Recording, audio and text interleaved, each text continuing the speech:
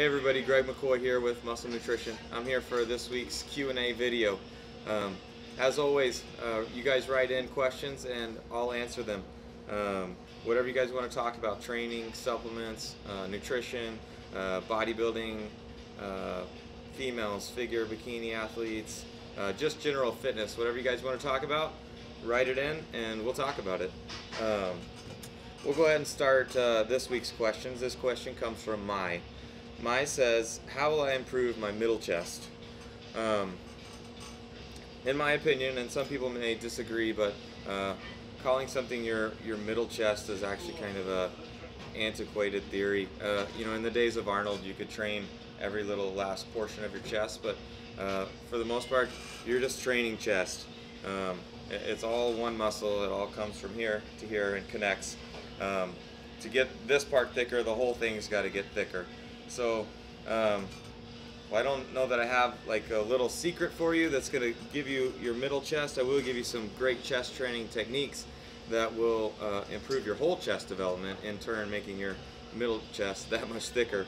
And also I have a blog post on there. I'll make sure and attach it to this video that I laid out 4 weeks worth of chest workouts. So you can go through there, and for every month you have a new chest workout. Every week of that month have a new chest workout. But basically, I mean, a big chest is built from moving heavy weight a lot of times, most like any other thing. So, you know, you're going to want to do powerful pressing movements, bench press, dumbbell incline flies, or dumbbell incline press and incline flies are two of my favorite. The hammer strength machines are great. If you have access to any of the hammer strength equipment, you can use a lot of weight safely on those machines. So I would recommend building your chest program with 3 heavy pressing movements and 1 to 2 fly movements at the end, and really squeezing your chest at the end of each movement. And that'll help you, you know, as your chest fills out, you know, you'll have that middle chest that you're looking for as your chest gets bigger. The next question comes from Kamleesh. He says, I am so thick and want to grow my muscles and take diet. Please give advice for that. I'm not exactly sure what you're asking here, Kamleesh, but I think that you want to get on a diet that will get you lean and continue to grow lean muscle. That's a very hard thing to do, but it's doable. And it's hard because it's very individualized. So without knowing too much about you, except that you told me that you're thick, I'm guessing you probably have a propensity to put on body fat pretty easy. So for someone like yourself that is not naturally lean, you're gonna have to be very strict on your diet, and you're gonna have to have cardio as a part of your program, no questions asked. So, you know, I would start off with like 5 days a week, waking up and doing 30 minutes of cardio, whether it's taking a walk, taking a run, getting on an elliptical machine. The step mill is my favorite thing for getting ripped up and getting in shape. 30 minutes. You want your heart rate around 130, 140 beats a minute, which is a steady pace where you're breathing hard but you can still talk comfortably. That will get you started burning the body fat. The next thing to worry about would be your diet. So, you know, you want to be eating 6 meals a day. You could do 2 or 3 of those as protein shakes. And I'd recommend our ISO muscle as the leanest, cleanest protein you'll find that'll help you get that lean muscle look that you're going for. And then the other meals, you know, egg whites, chicken, turkey, any lean meats that you can eat, and limit your carbohydrates. So I would say if you know how to read a nutrition label, you want to keep your carbohydrates between 50 and 100 per day, depending on how hard you're training and how active you are.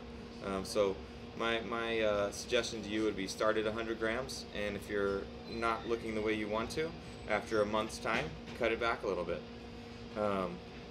And that would be my best advice. I think you need to be strength training 5 to 6 days a week, 4 to 6 days a week, to maintain that good hard muscle look, so that when you start to lose the body fat, you don't just look thin. So hopefully that answers your question. Let's see, the last one for today is from Ankit. Ankit says, any suggestions that would help me adding a few pounds with muscle and power? The power part and the muscle part go hand in hand. And if you're trying to build up your strength and in turn build up your size, I would recommend keeping your reps a little lower and resting a little longer in between sets. That'll make a quick, big difference in your lifts. So, you know, if you're doing deadlifts and squats and bench press, if you're training, if you're doing 15, 20 reps every time and only resting 30 seconds, you're not going to get very strong, because after 30 seconds, the weight's going to feel just as heavy as it did at the end of the last set. So, you know, you do want to be doing deadlifts, squats, bench press, shoulder press, heavy barbell curls, close grip bench press for triceps, or dips. But just take a good 60, 90 seconds, maybe even sometimes when I'm training for strength, I'll take 3 to 4 minutes in between sets, and really load on the weights, you know, as much as you can handle, and keep your reps in the you know, 5 to 7 range, and I guarantee you'll start to get stronger and be more powerful, and in turn start to grow new muscle. So hopefully that helps. Thank you guys for writing in your questions. Like I said, write into the Muscle Nutrition Facebook page, and I'll answer your question next week.